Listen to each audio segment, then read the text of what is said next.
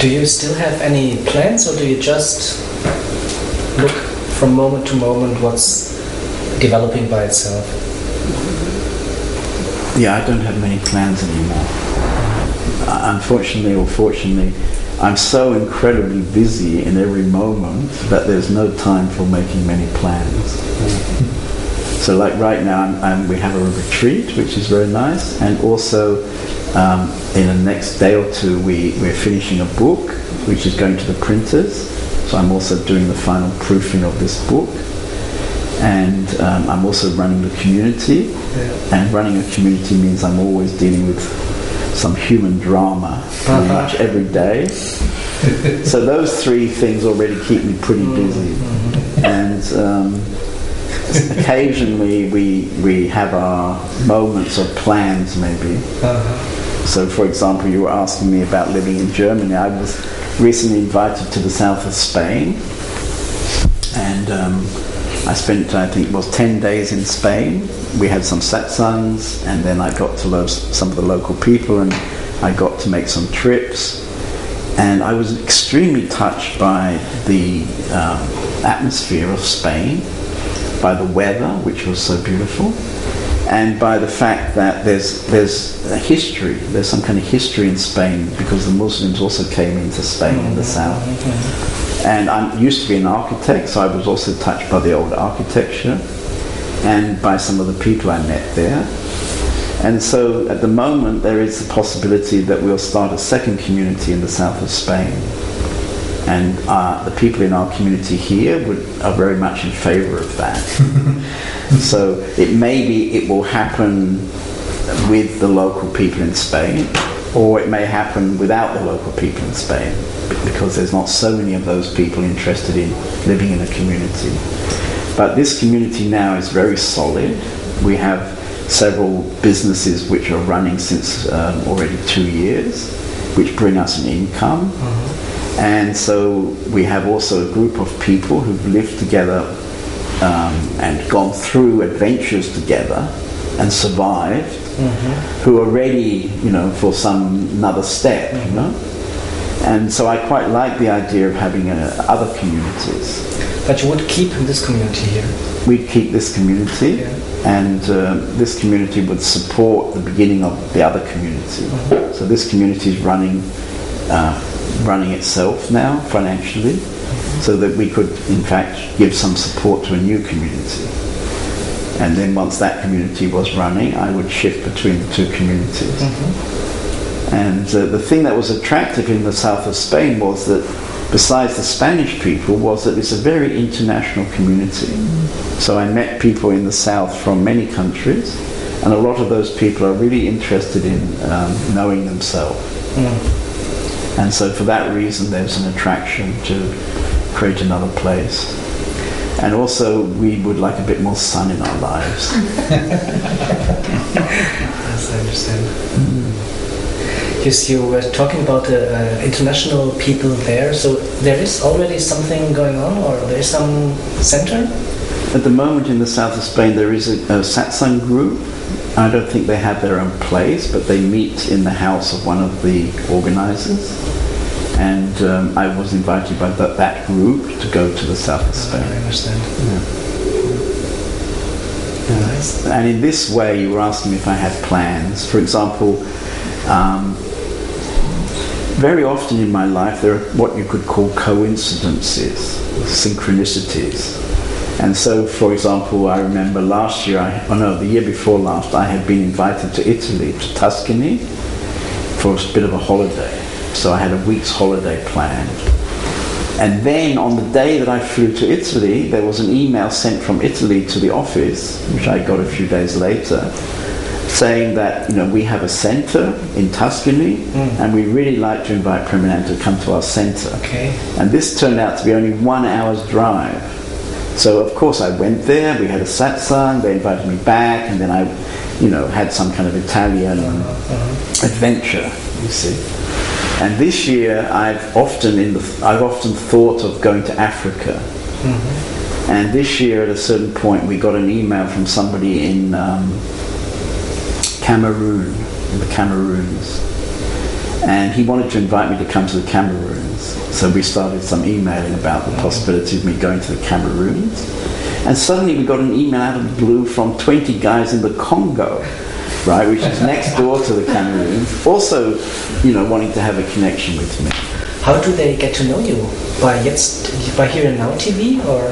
I don't really know. I mean, it's always a mystery, because people will say, oh, I went on the internet and I was fiddling around and I came across you. How they do that, I don't know. I mean, there are so many teachers that, of course, there's a big choice when you go on the internet. And I suppose some go to those teachers and some go to this teacher and some come to Premananda. I mean, it gets, some gets worked out by some higher force. Can you say what's special about the people who feel attracted to you? Yeah, I mean, I remember one time in India, we went out for a birthday dinner to a big restaurant. And so I was sitting there with like 30 people, and on the next table was Carl Rent sitting with like 20 people. And I think, who was it? I think it was Tagagata sitting at another table with his crew, maybe it was Madaka. And so I was looking at the masters sitting, and I was looking at their students, and I couldn't help noticing that somehow every master attracts a certain kind of people around. It's very, and when you see them all together, it's very clear, that somehow different kinds of people are attracted to different kinds of masters. I mean, it's natural, really, but it was very clear. And so then I was looking around at Premananda's crew, and I was thinking, well, actually, I really like these guys. I really like them. So what I would say is that I'm very happy with the people that get attracted to me, and that they seem to be not so serious. Because sometimes spiritual seekers can be very serious. So I don't get the serious ones. I think they go to Carl. Because he's so funny, he's so humorous that he keeps them not being so serious. So I don't know, what has been happening in our community is that after the initial couple of years when we were, in a way rubbing off the rough corners, what has developed more and more since we came to this house is a lot of creativity. So there's a lot of music, a lot of singing, dancing. We just finished an art studio, so now people start painting. It feels as if the people who are attracted are really creative. So they're kind of sensitive, and then out of the sensitivity they have something to express, and it's coming out with many different kinds of creative expression. And so now, having finished the art studio, we're planning a carpentry studio and a pottery studio and a recording studio. So somehow it's developing by itself into very much of a arts and creativity community. How does the regular day look like when there's not a retreat like now, but the normal day life? It starts at 7:30 with a mad rush out of bed to the meditation. So we have from 7:30 to 8 some kind of different kinds of body, maybe like yoga, somatic yoga. They go for a run one morning. We have different kinds of body exercise type of meditation for half an hour, and then from 8 until 8:30 we have silent sitting. So that's how the day starts for everybody. And then after that there's breakfast, and then from 10 to 1 we're supposed to work alone so that we continue this meditation through the morning with people working on their main priority with themselves or by themselves. Like, for example? Well, somebody might be translating something into German from English. Somebody might be doing some construction work. Somebody might be looking after the animals and birds. They might be we have guest rooms here, so they might be cleaning the guest rooms. They might be preparing for a seminar. They might be taking care of the children. They might be cooking lunch. They might be video editing. I mean, we have many things happening now. And so in the morning until 1, that's the idea, that people can stay sort of with themselves so that they can take this energy from the meditation into their day. And then we have lunch at 1 o'clock, or 1:30 is lunchtime until about 2:30, I think. And then in the afternoon from 2:30 till 6:30, we work again. And this period is more for meeting together, going out of the house, doing stuff where you need to relate with other people, and to see if you can maintain the meditation through also that kind of activity. So that goes on till 6:30, and then at 7 we have a silent dinner. So we have a room next to the river, a beautiful room next to the river, which in fact was our satsang room. Now it's got a big table, and 20-25 people can sit around the table, and we serve the food, then we eat the food in silence. So it's another form of meditation, but it brings the community together at the end of the day. And then at 7:30 on Monday and Friday we have satsangs in the house. On Wednesday we have live mantra singing and a darshan from me. So 3 evenings I'm available. And then on Tuesday evening and Thursday evening we might invite somebody to talk, we might have a film, sometimes there's some theatre happening in the community. Occasionally on Saturdays we have what we call just dance, which is dancing in a more healthy environment. So it's like a disco, but no alcohol and no smoking. So that happens once a month. And everybody who is living here is also working here, or do people go out in their job somewhere else and come back? Some people go out and work outside, and some people work inside. I mean, basically it's shifting. When we first started the community, almost everybody had to go out to work.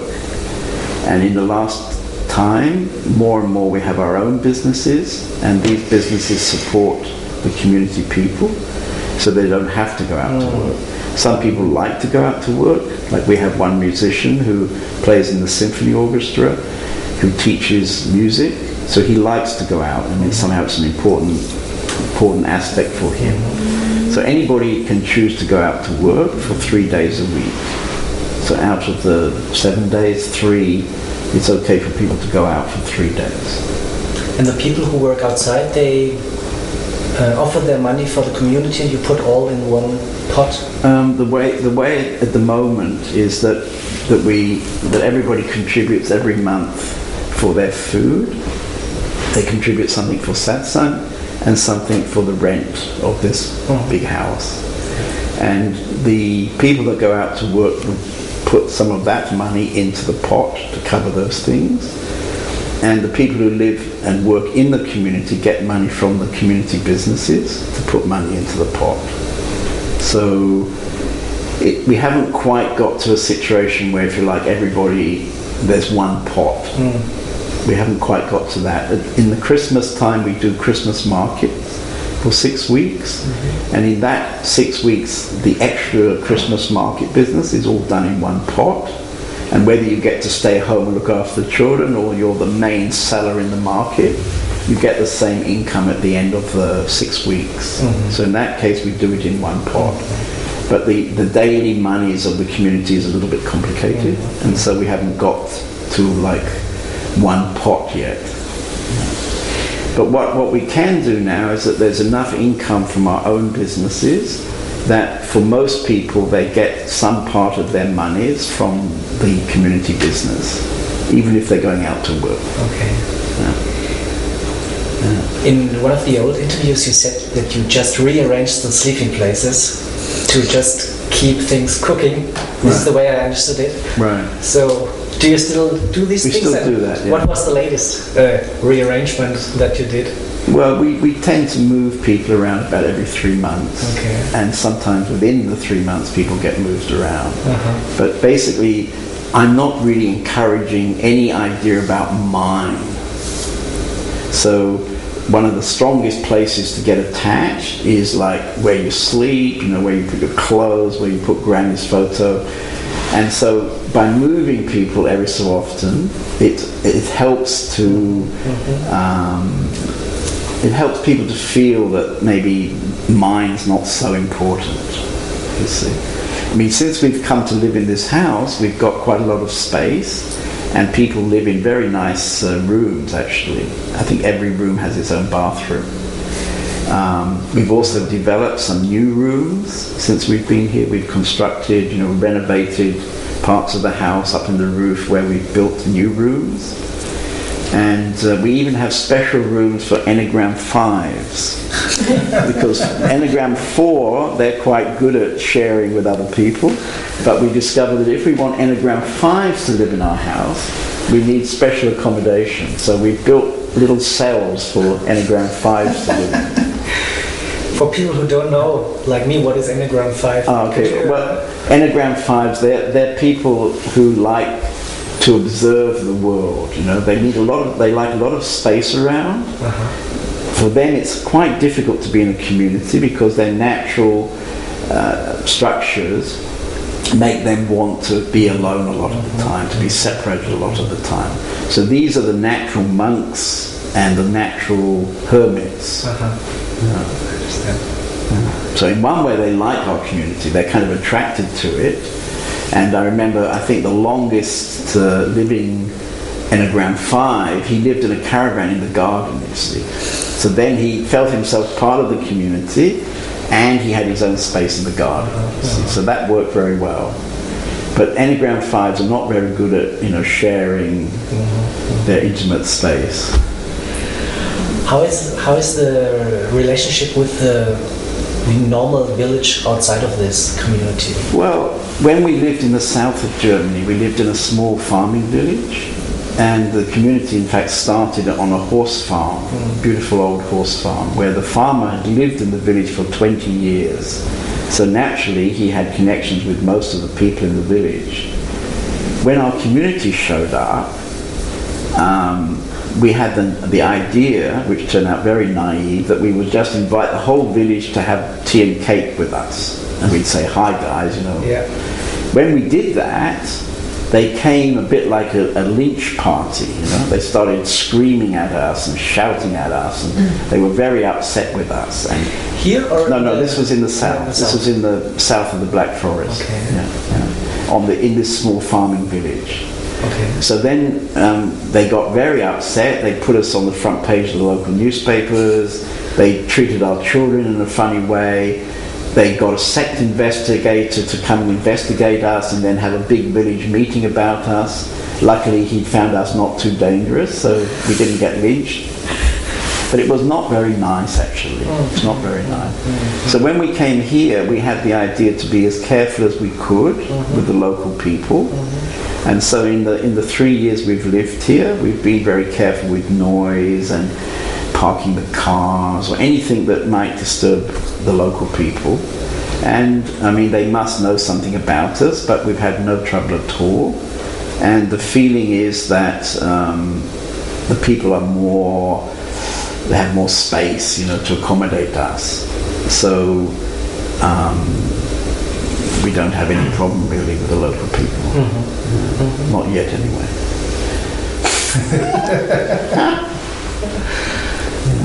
And in fact, part of our activities, I was saying about this creativity, one of our activities and businesses is an art gallery. So in all the main living spaces in the front of the house, we have an art gallery. And right now we have a very nice exhibition. We have many nice exhibitions. And then we put the exhibition opening into the local newspapers, and quite a lot of local people come to the art openings. Okay. And so, if they're interested to find out what's happening in the house, they're welcome on those art opening days to come into the house. And people do come? And people do come. Local people do come, yeah. Nice. Yeah. I mean, it's a very beautiful place here because we're looking out on so much nature. We're looking out on the Rhine with the ships passing. And the house itself has got a lot of space. And you may have noticed that in the courtyard we've got lots of birds and animals. Yes, and this is something that's developing right now. So we've got plans for bringing other parrots. In fact got on order 2 very beautiful parrots, like mind-blowingly beautiful parrots, which are at the moment just babies. At the moment they're being hand-fed by the person who has them. And we're getting different animals. In the garden we have at the moment like a whole open area of the garden for rabbits and guinea pigs to run around. So I don't quite know how it started. It started actually about 2 years ago with somebody talking about having some peacocks. So we have 3 peacocks. And out of this, gradually now we're getting tortoise and some more birds and maybe some goats, a couple of little goats, miniature goats, to go with the rabbits.